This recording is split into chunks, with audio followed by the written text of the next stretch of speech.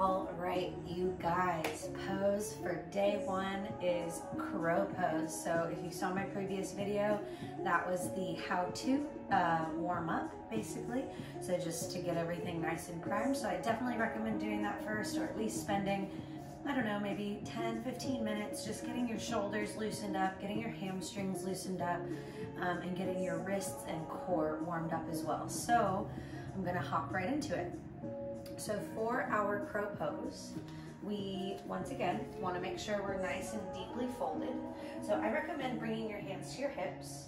Take a deep breath in, lift up out of your spine. As you exhale, really stick your booty back, fold deeply. And you want to really feel your belly press against your thighs. And place your hands down in front of your body. Notice I'm reaching forward a little bit, and then I want to do this because it helps me travel forward. Yeah, so spread your fingers, thumbs are tucked slightly in, hands are shoulder distance or maybe a little bit wider. Now come forward with your body weight, start to transfer.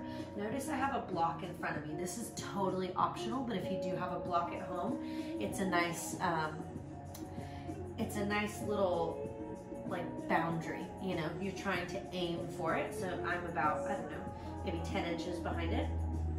So transfer forward, lift your butt up as high as you can, like a stink bug, way up in the air. Come up onto your tippy toes. It's okay if your knees are super bent. Now, a lot of people really bring their elbows out to the side really wide and do this, and that's okay. This is a great way to just practice getting your feet off the ground. Notice you lean forward so far that your feet just lift. However, we want to try to keep our booty up a little bit more because eventually this progression can lead us into a handstand. So once again, weight in the hands, lift your hips, tippy toes, shift forward, shift forward, shift forward. Compress your thighs into your belly and start to bend your knees. My knees are pointing forward, and I'm going to try to get them close to my armpits and the back of my triceps. And then I'm going to start to bend my elbows, looking forward and leaning forward, looking towards that block.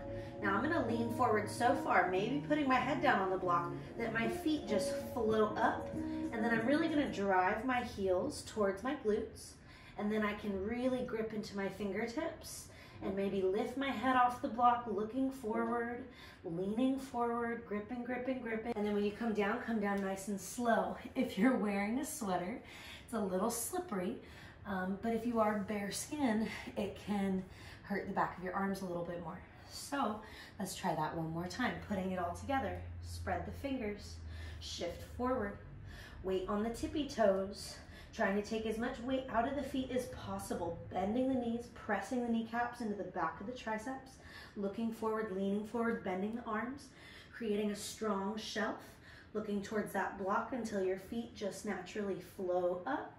And then maybe you can push the floor away, lifting up through your belly button. Breathe and lower down nice and soft. Finish with a forward fold, relax your neck, shake it out.